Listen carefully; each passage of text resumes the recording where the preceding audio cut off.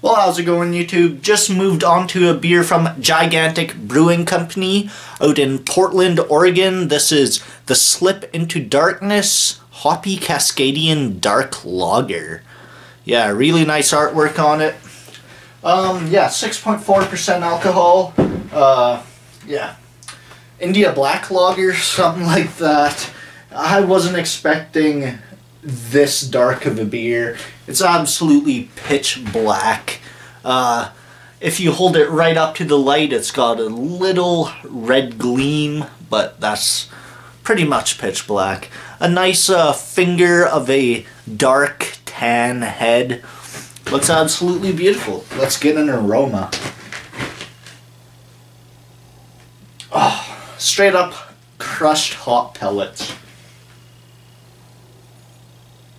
Yeah, tons of citrus, pine, some tropical fruit. Not getting much of the dark lager aspect, mainly just tons of hoppy Cascadian goodness, you know. It smells absolutely beautiful. Cheers, everybody. Yeah, straight up grapefruit juice, some pineapple, mango, tons of like mandarin orange, stuff like that, and just more and more pine.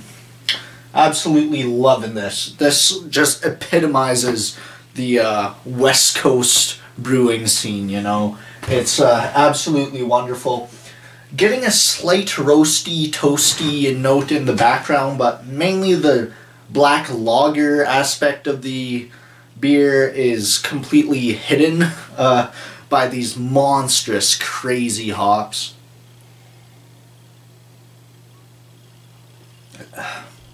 And that is no way a complaint. But yeah, as a rating on the Slip Into Darkness from Gigantic Brewing Company, I'd have to go straight up 89.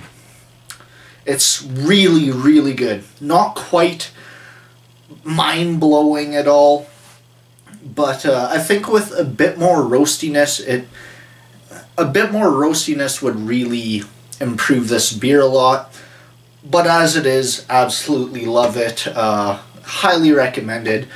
If you're into like really bitter West Coast kind of beers, if you like IPAs, stuff like that, Imperial IPAs, you'll love this. Big hoppiness. Yeah.